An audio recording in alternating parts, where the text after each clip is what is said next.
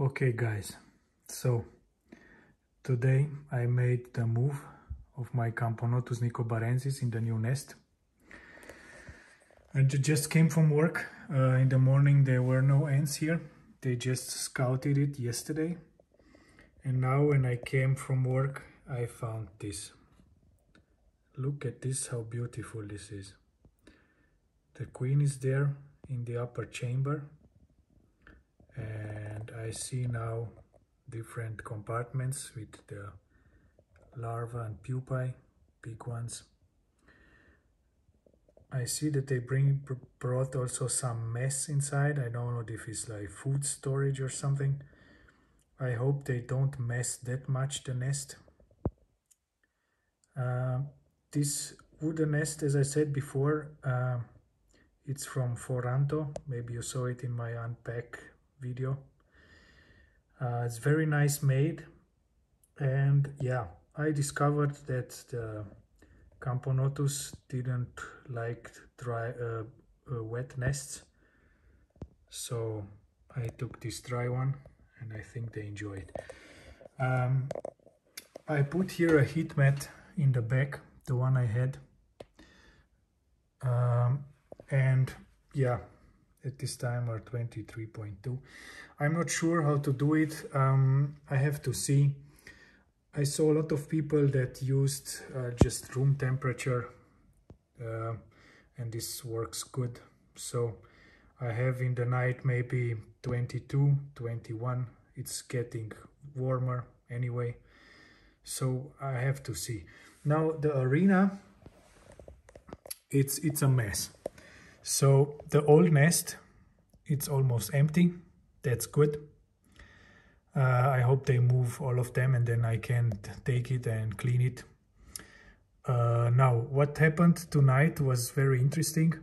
So I found this piece of wood with the moss. I wanted to make it a bit like, I don't know, look cool. A more naturalistic setup, just a bit.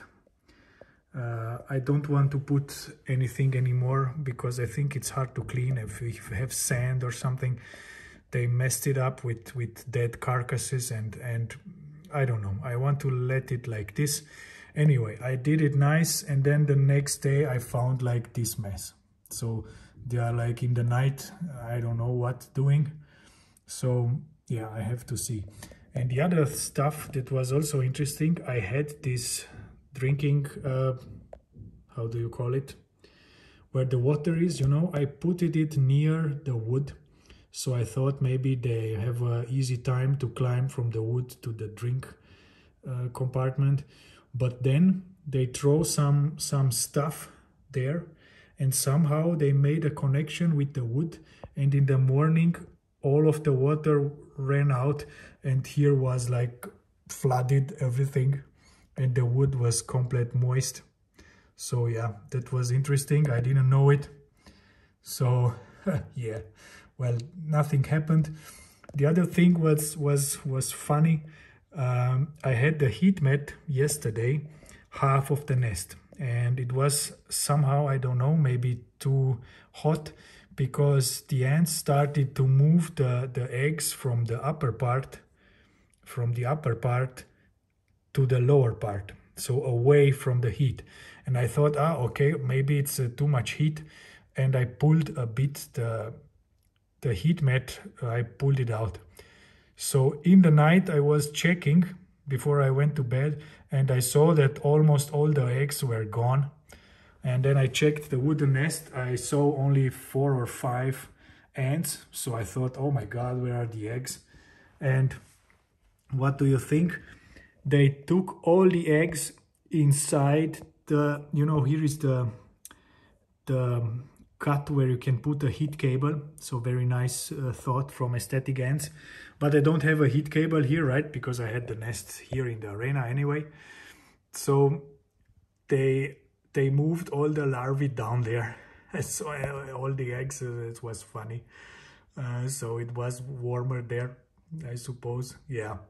Anyway, so that's the update what I had. Anyway, I am very happy with the nest and I think it looks very nice. It looks very nice. yeah,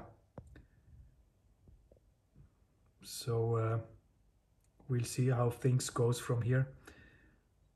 I'm wondering what should be the lowest temperature where they start to, I don't know, I think the queen takes a break then, or doesn't lays eggs that much when it's too cold or something. Maybe someone knows. But yeah, anyway, that's it. Also the queen from my unpacking video, the Crematogaster scutellaris, it's doing good. She has like 4 or 5 eggs, but they are very tiny. You know, I'm used to the Camponotus queen and the eggs. So when I look inside there, I think, oh my God, everything is tiny. But yeah, I hope it will go good. So yeah, so that's it, guys. See you. Bye.